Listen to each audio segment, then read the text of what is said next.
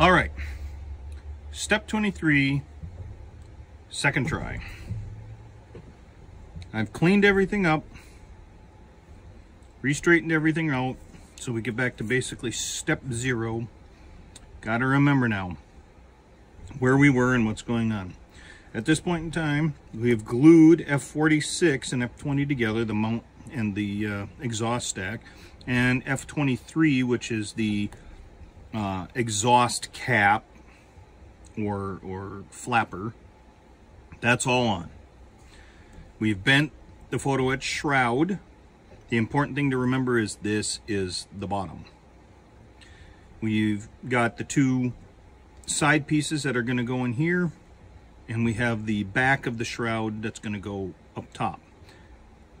The hard part about all this is that this goes in, not in this direction, this goes in this way, like so. Now, what was pointed out was that if we do it like this, where we push this piece all the way to the front and let this be the kind of the spacer, then we have the indents on the side photo etch that those photo etch pieces go on. So then we can just kind of push it in all the way down here. Now the problem is that there's only one centerpiece for that depth, and so it rocks. And that bites.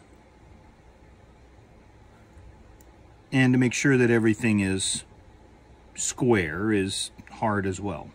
So what I'm going to propose doing is on this side of the curve. This is easy. So I can put one of those on here to set it as a guide, put that in, it'll hold it and keep it from rocking, set that in, then take the other piece, put it on the other side, take this piece, put it up top. Everything at that point then should be to here, square and correct. Let's see what happens. So, first, take this, put a little glue on it. Again, specifically putting it on the shorter side of the 2, remembering that this is the bottom over here, not the top.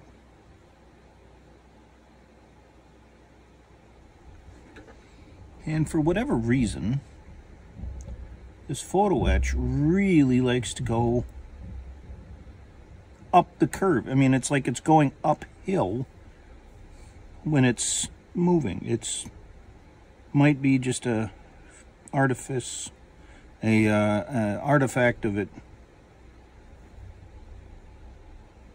being a little curved itself or something, but it's an and yeah, my forceps are glued together again. But it is just an odd little thing I've noticed, is it doesn't want to actually stay flat.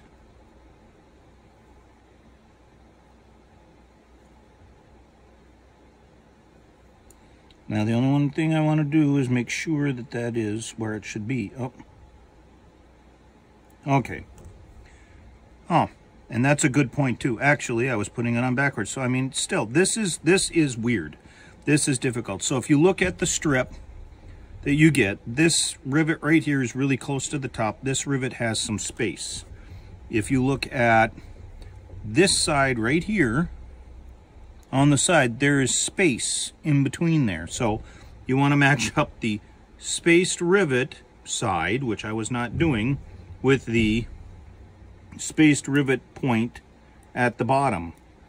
This is pretty doggone complicated, and the instructions do not in any way really cover this. In fact, when I'm looking at the instructions on here, it looks like the rivet goes right to there, which I suppose is possible, and I might be screwing this up too, but I don't think so. But I want those rivets to match up. So I'm going to do it that way, and it should work. And if it doesn't, well, at least you guys have learned what not to do.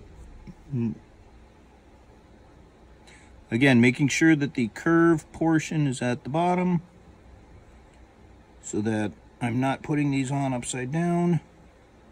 Put that on, okay. Rivets match up, that's important to me.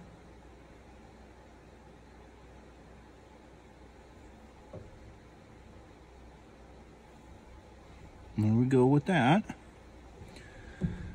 Take the knife.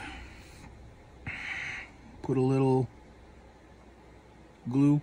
Now when I clean this up off camera, I used a file to help get the glue off, and that also helped to rough up the edge, so this might even stick better than before, which is not a bad thing in my mind, but I just wanted to point that out in case some of you have other experiences doing this. Now, I'm also making sure that this is close to the side.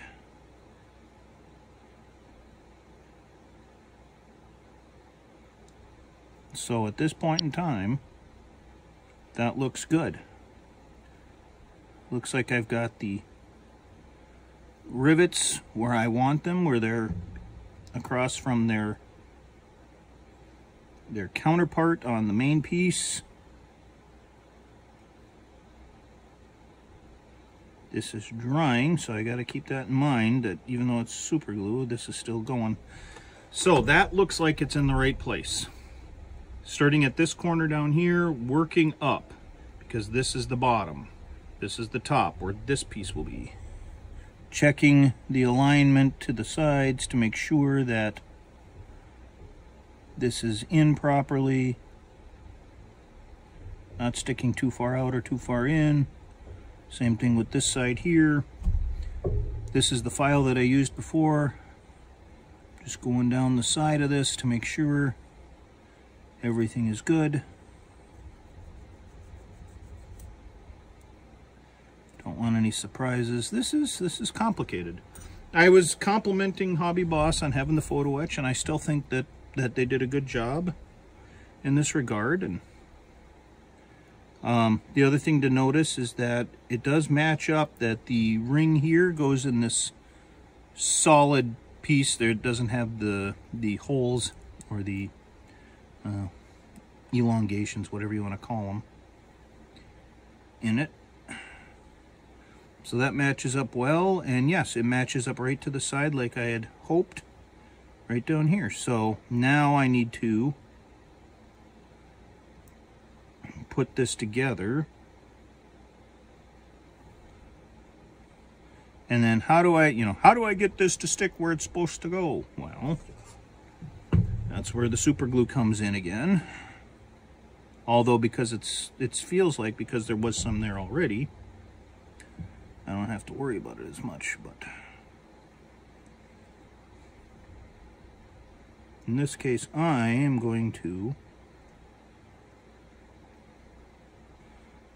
screw this up entirely. Ha ha. Put some in, we're using the back side of the blade. This is probably not something that needs to be worried about as much. I'm probably overthinking this part of it, but yeah, this is how I'm doing it.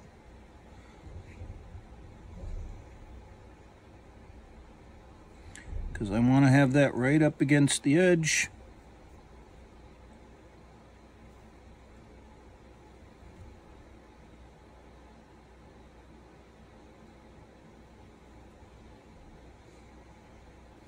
And I want it glued on real good.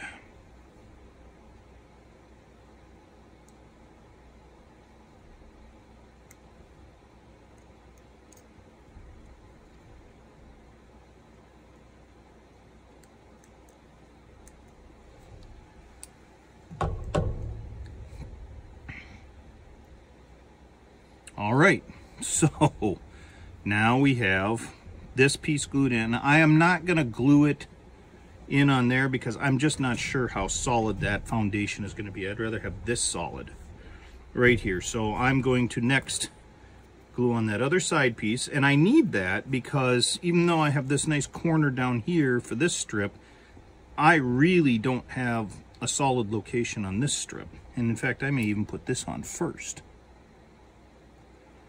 At least I figured out all the problems, why this thing was folding up weird, why I couldn't get this to quite square up right, why when I was pushing it together kept acting weird. Well, yeah, because it wasn't put together right. So this is now seated on top of the plastic.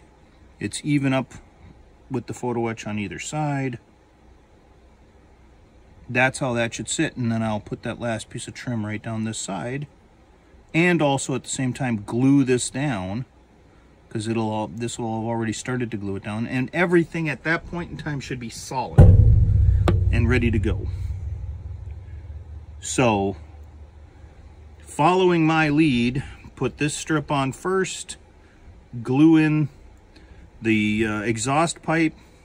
Now, with what I'm doing here, glue on the top part of the exhaust so that it will set up a anchor.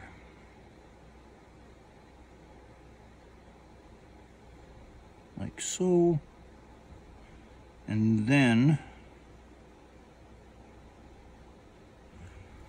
we can put the last brace on the inside. Now, the nice thing that I like about this is none of this is actually physically necessary for structure, meaning this photo etch is not seriously holding anything in place. So if I don't have that trim on right now when I'm doing this,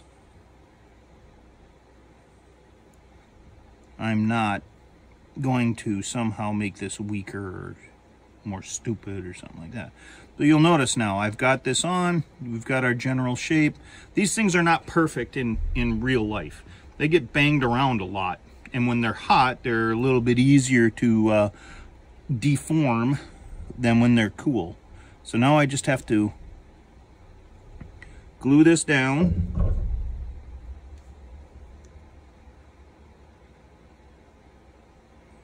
Like so. So that my plastic parts are sticking well. Now I could use the plastic cement too, but I don't want to take the extra, few hours that would take it to make me feel comfortable about this being solidly secure before I moved on with the super glue. And now with this, then I'm going to start putting super glue on while I'm holding the bottom together, so I can put the side piece on.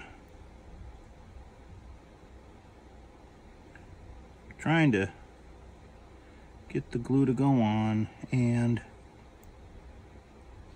yeah.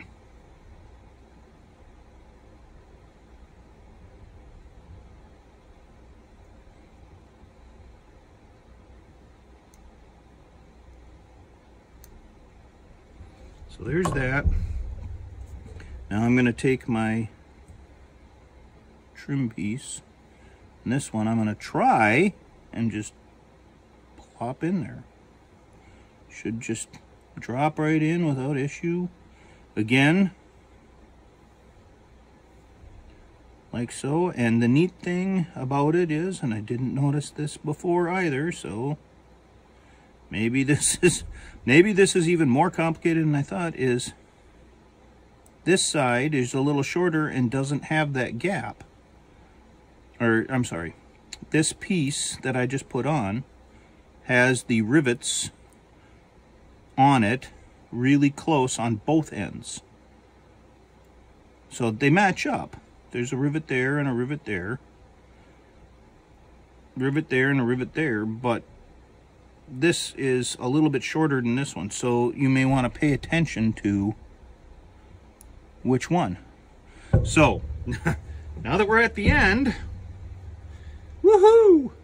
Look at that. It is a thing of beauty. Now with this, just for laughs, even though it's supposed to be hidden, I'm going to take some of my debonder and just run it through here to clean up this extra glue, just in case it's going to affect the next step. I don't want it to do that. I just want to get this glue cleaned up, the edges off the edges, so that it doesn't interfere with the build. Nothing other than that. If there's anything on these edges, just clean it up real lightly. I'm not putting hardly any pressure at all on this.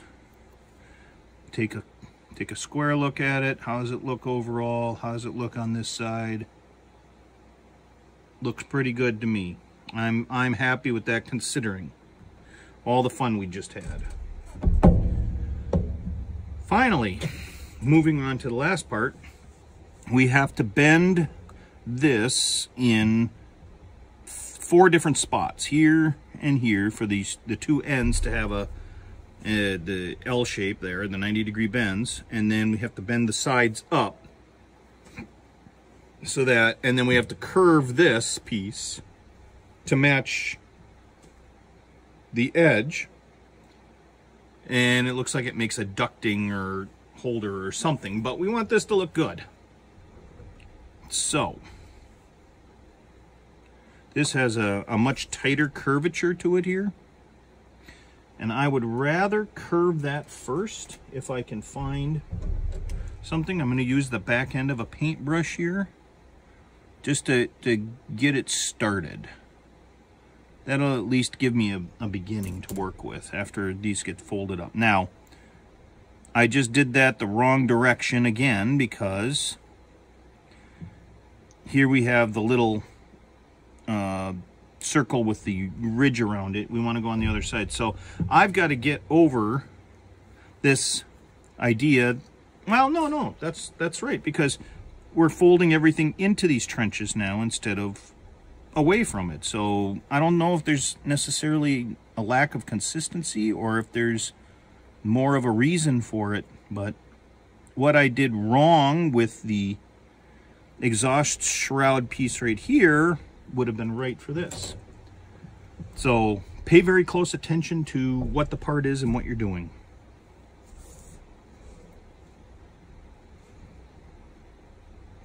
So I'm going to screw this in, or clamp this in, I guess is a better phrase. I'm going to clean off my hobby knife because I let it roll into the little puddle of super glue I put there. That was not cool. Clean my knife off so I have a nice flat surface to work with.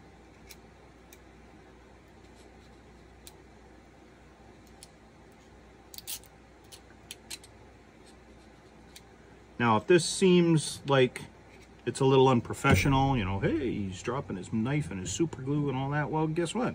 I'm not really a professional now. This is my hobby. I'm not doing this for my livelihood. I'm doing this for fun.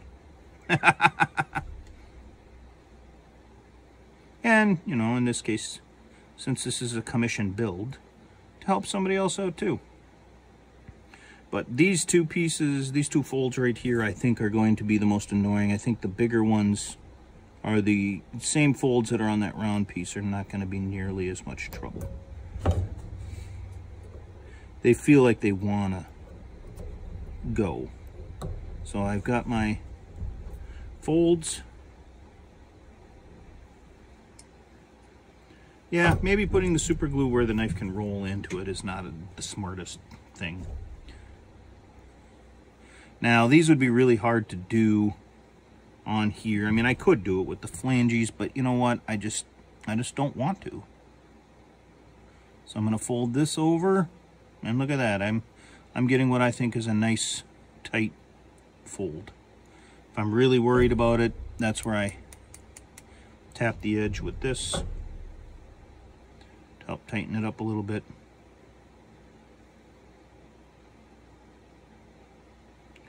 Now the same thing right here. So, sorry if I'm a little off camera. Again, I shouldn't be. And getting back into it. Now notice that these 90 degrees are a little bit cut in. We'll deal with that in a minute. This goes on the inside. So, like I said, wanted to get it started. And then this is kind of like, I guess when I was in high school, I took metal shop and I got we got the curve here, and then what we have to do is just basically kind of bend it along like a piece of tin to get it to fit right. And this goes in between the two sides, and then we're going to have to glue them together. Shouldn't be too bad, but let's not jump to conclusions. We haven't gotten that far yet. Just a day for squaring things back up, relearning. Now on the inside of this, I can just put the glue, the super glue in, and I'm not worried about it because this is not going to show. So I'm going to tap a fair amount in there, make sure that it's gluing. Just kind of pressure hold it there for a minute with that flap on the inside, just to make sure that everything's good. It wants to move, you know, screw glue doesn't set immediately. I find that annoying, but that's the way that it is.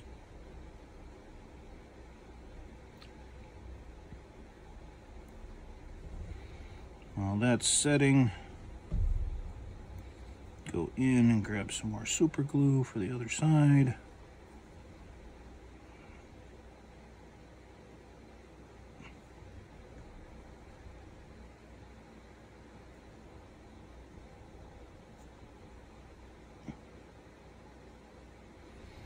Touch it up. And it's apparently set just enough to where it's good. Now I dropped it. Do I need to see? Yeah, it's still okay. But there's that. I'm not going to worry about the 90 degrees just at this point because I haven't fit it to the plastic yet. Maybe it's okay.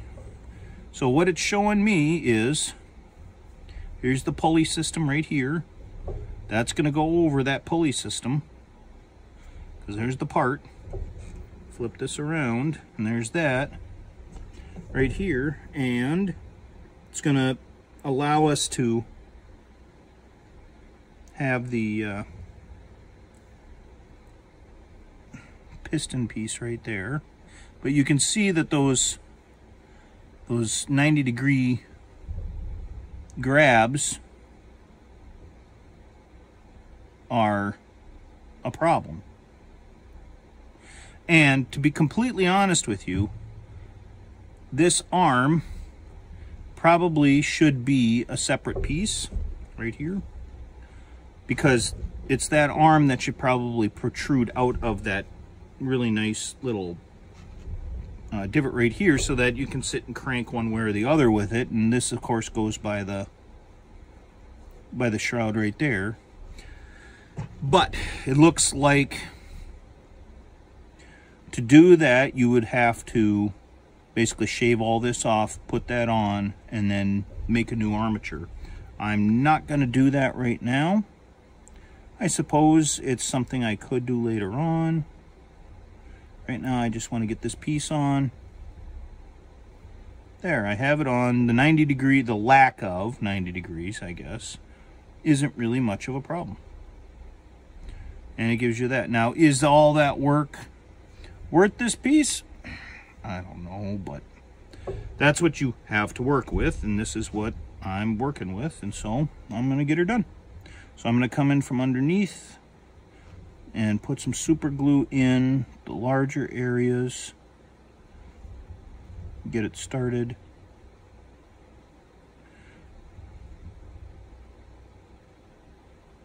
Now I'm just putting the glue in.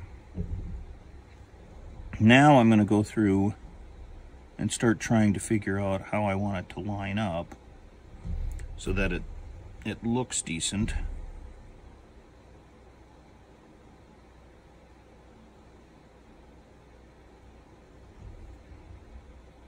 So it looks at least semi-square, so on and so forth.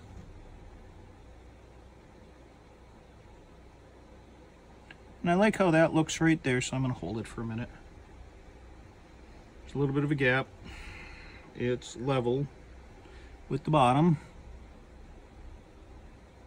Okay, now to get this to stay, right now spray it with a little accelerator.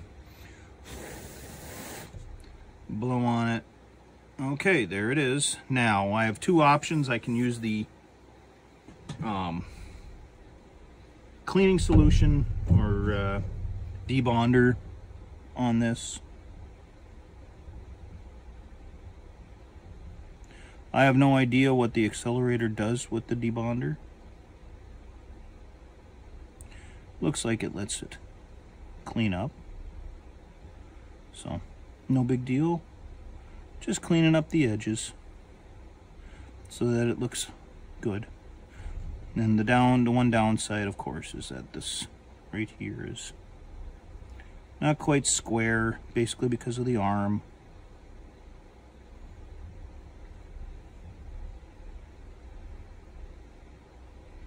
So I'm going to have to either accept it or put a little glue in there and get it to stay.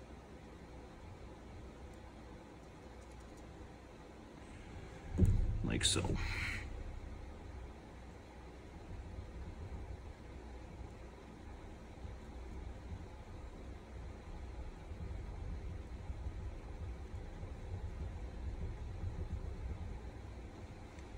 So, regardless, I now have my piece. This took a lot of work to get to this point right here. Now I'm going to take this with this on the back like so.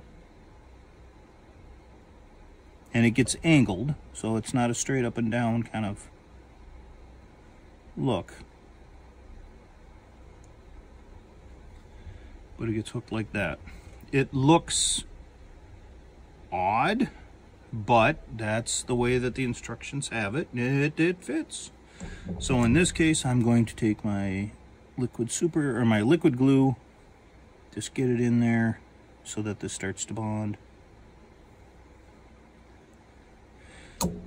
And step 23 is complete.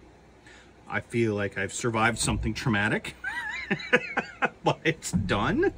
And we'll see how this all ends up looking when we put it together.